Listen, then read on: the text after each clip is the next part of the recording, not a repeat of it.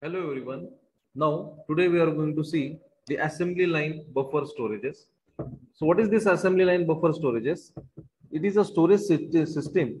It can be used as a buffer storage zone between the two process lines whose production rate they are significantly different. For example, if you are considering two process sequence in which the first processing it requires operation feeds a second process which operates at a slow production rate. Means the first operation requires only one shift so as to meet the production requirement, while the second step requires two shifts so as to produce the same number of units. So what is exactly happening in this buffer storage system? In this process, buffer is needed between these two operations so that to temporarily store the output of the first process. So this automated production lines can be designed with the storage buffers. And what is the storage buffer? Storage buffer, it is the location in the production line where the parts can be collected and temporarily stored before producing to the means before proceeding to the other workstations. Means in this buffer storage line, if the production is done and if further operation is being stopped, then in this buffer storage that products they are being stored, and then afterwards the further process line it is being proceeded, then only the work piece will be moved ahead. And the storage buffers, they can be manually operated as well as by automation, means by using some programs, by using some PLCs and all that program part, we can operate that storage buffer manually or with the help of automation.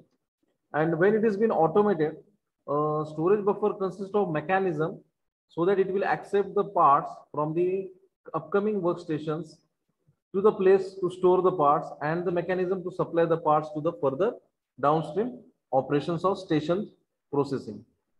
Now, what are the key parameters? So the key parameters in the storage buffer is that its storage capacity, means that's the number of work parts it can hold, will be n numbers, and the storage buffers may be located between each stations or between line stages containing the multiple stations. So these are the basic points to be considered for the assembly line buffer storage. And now why there is need of this assembly line buffer storage? The first need is so as to reduce the impact of station breakdown.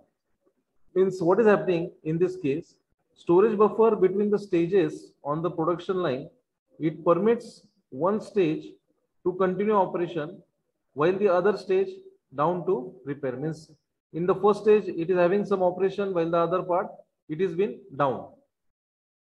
Means in order to avoid the breakdown.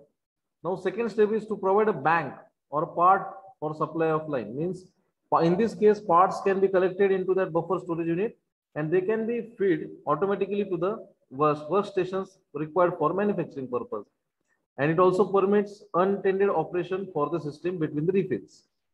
Third part will be to provide a place to put the output of line. Means whatever, if the production is excess, then if inventory is less, then at that buffer storage part we can feed the product. Then it also provides, it allows for curing time or other process delay. Means the curing time is required for some process such as painting or some other applications.